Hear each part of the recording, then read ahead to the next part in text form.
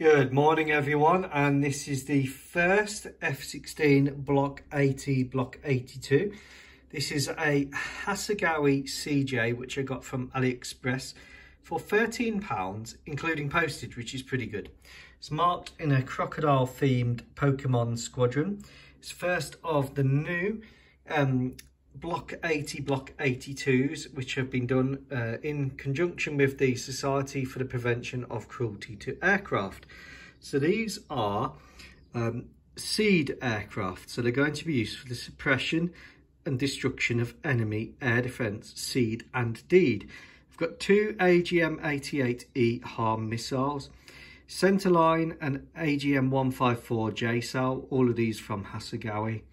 They've got a couple of AIM-120s, including the new Malagasy IR headed one, bespoke, and they've got the Society for the Prevention of Cruelty to Aircraft jamming system, Iris-T here, and another AMRAAM, and they've got a lightning pod and a HARM targeting pod.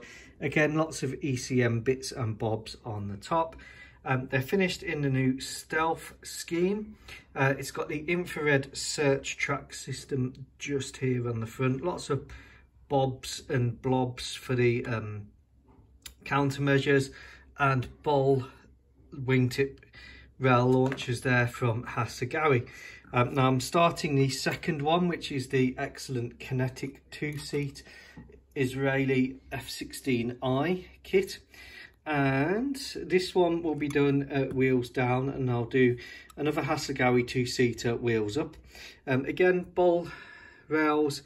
I need to add all the ECM. This comes with tons of ECM. The kinetic kit is rare. Comes with an extremely nice weapon set and CFTs. So these will be done as suppression of enemy air defence, and then I'll do some anti-ship ones.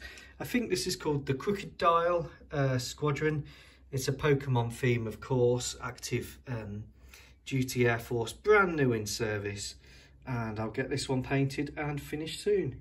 So these will be going forwards with the EF-15G jammers to clear the way of enemy air defences, if they're ever needed to. Take care.